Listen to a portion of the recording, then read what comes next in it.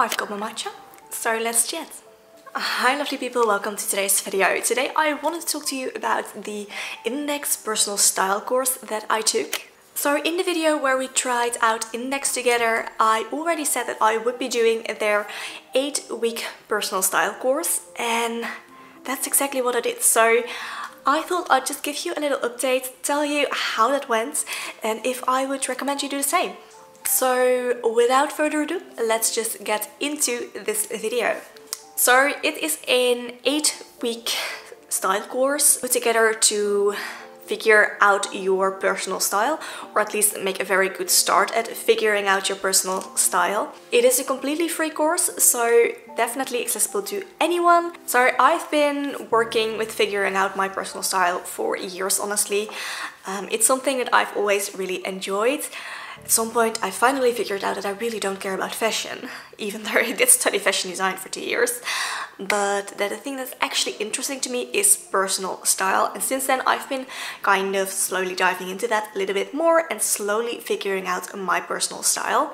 But still, I thought it would be fun to do this 8-week course and hey, see if there maybe were things that I did not know about my personal style yet that I could define a little bit further with help of this course. So let's just get into what the course entails.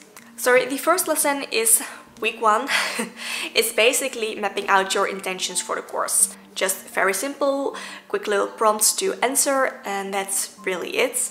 And then from week 2, I feel like we are really starting to dive into this. And week 2 is all in the theme of finding inspiration for your personal style. I've been collecting inspiration for my personal style for years. I've been doing this on Pinterest.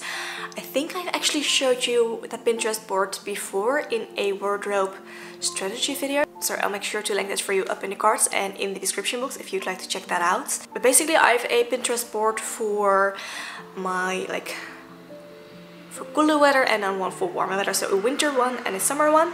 And that's just where I've been collecting pictures of outfits or specific details in outfits that I really like and that I would like to bring into my personal style, I guess. So really just an inspiration board. This definitely was not a new step for me by any means, but still, reading through the lesson, there's definitely some good tips in there, and there were a few like aha moments of like, oh yeah, that's an option, of course that is. So definitely a good start, I think. Then in week 3 you are starting to really delve a little bit deeper. You're going to take a look at that inspiration board and then starting to edit it down. Again, this is something that I've been doing for years and that I will just go in every now and then and just kind of go through the board, see if anything is there that doesn't speak to me anymore. So it's definitely something that I am already doing again. But again, there are some good tips in there. And I definitely had a few like aha moments of, oh yeah, that's a good thing to keep in mind. And it has actually helped me define a few things a little bit more. So that was definitely a good lesson. Then week 4, we are at our 3 words. You've actually seen me do their 3-word quiz that they have within the app. Again, in that initial Indyx video, I did that. I think it's been down for me on androgynous, bohemian and classic. I have kind of gone in and changed that a little bit. For me, I feel like my 3 words are organic, feminine and classic. So similar in certain ways, but definitely a little bit more refined in other ways. And I feel like that personal style quiz actually did do a really good job at pinning down some words for my personal style. I just feel a little bit more at home in the words that I actually ended up choosing. And they are definitely encouraging that to go in and maybe find alternative words that feel more like you, more descriptive of your specific style. But that was definitely a super insightful little quiz, so I would highly recommend that as well. Then step 5 is digitizing your wardrobe, finally. But I had already done this, so I could kind of gloss over this step really, because I'd already digitized my entire wardrobe before even getting to this step. I do have my wardrobe as like an open wardrobe, so I'll have that linked for you in case you're interested in taking a look at the items in my wardrobe. Maybe you are as nosy as I am and you would like to see that, so if in case you do, I'll have it linked for you. And week 6 was assess your assets. Now this is definitely a very good week, I think. This is the week where you are really starting to look at what's already in your wardrobe and if the pieces that are in there are actually working with your personal style. How did I put that? You have any return on your investment, as they put it. So whether it's a super cheap piece or expensive piece doesn't really matter, but you did bring that piece into your wardrobe for a reason probably. So is it actually fulfilling that reason? Are you getting any return on that investment? So in this week you are starting to really figure out what pieces are already in your wardrobe, how they work for you, maybe building some outfits with the pieces you're not quite sure about, and see if you can pair them in a way that actually is going to make them work for your personal style, for your 3 words, for what you want to get out of your wardrobe. And this is also where you're going to be decluttering any items that you feel like do not belong in your wardrobe anymore. Again, this is something that I will do quite regularly, so I didn't really change too much this week, but it's definitely a very good lesson to kind of look through. And if you haven't decluttered your wardrobe in a while, if you haven't really looked at your wardrobe for a while, I would highly recommend you follow this lesson. And you honestly, even if you have decluttered quite recently, it is super insightful to read how to actually view the pieces in your wardrobe. I would recommend you just try that. Then week 7 is building your wish list.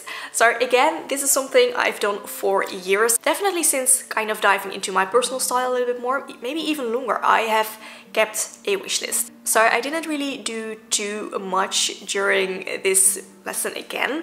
There are such good tips in here. If you have seen any of my capsule wardrobe videos, you'll have seen the wish list that I share with you at the end of those videos, so you already kind of know how I go about it.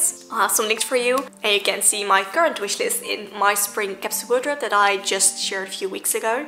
But again, some really good tips here. So yeah, if you're not keeping a wish list yet, I think this is such a valuable piece if you are wanting to build your personal style and want to do so like in a more conscious way, because I don't think this is something that you're going to be doing overnight. They also say so in the workshop.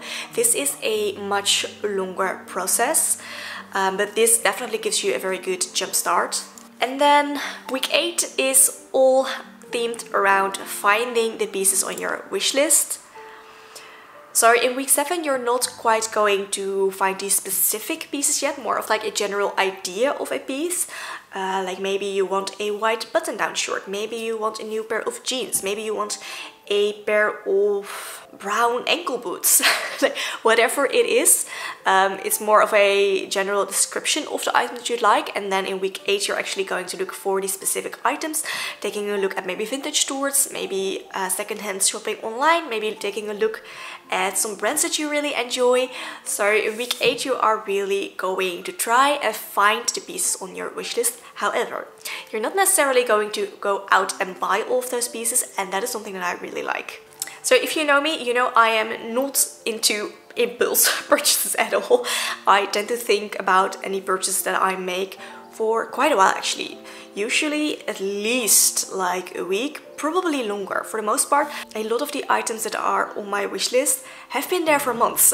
So yeah, definitely very well thought out purchases, and they also encourage that in this last week of the style course, and I'm so happy that they do. The sun is coming out and it's so nice. Honestly, it's so nice and warm today. It's like 23, 25 degrees Celsius, which is not normal for April here in the Netherlands, but I have to say, it's nice. So this last week definitely was a great overview with some great tips in there, and I feel like this personal style course might just be really valuable to maybe look back on, kind of get a little refresher, which is how this felt for me. So do I recommend the personal style course by Indyx? Yes, I do. First of all, it's a free course, so nothing to lose there, maybe just a little bit of time. Every week it's delivered right into your inbox and you don't really have to think about it otherwise.